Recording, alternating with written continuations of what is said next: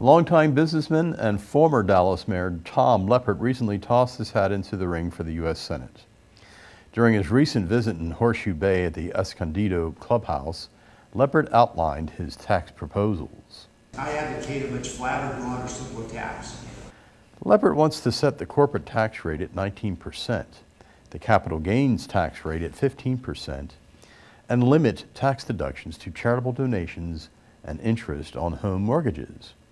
Also, during a conversation with Marble Falls businessman Rocky Reese, Leppert said the nation needs to reduce its multi-trillion-dollar debt. The longer we kind of kick the can down the road, the more difficult the choices are going to be. Leppert believes his business experience will help elect him to the Senate. Well, I think what we offer is a very different message. So the greatest asset we've got is a message that says we're not a politician, we're not a career politician. I've had a great career, it hasn't been paid for by the taxpayers, and we bring business experience. The challenges that we have today are economic ones. We need to have people that not just talk about the economy and creating jobs, but people that have actually done it. His 3-year experience as the mayor of Dallas is also valuable, Leppert said.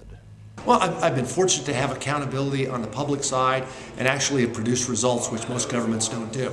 We cut spending, we found ways to get out of things that government shouldn't have done.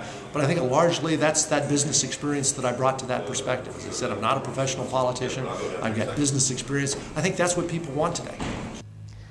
The businessman and former Dallas mayor hopes to succeed Senator Bailey Hutchison, who plans to retire at the end of her term in January 2013.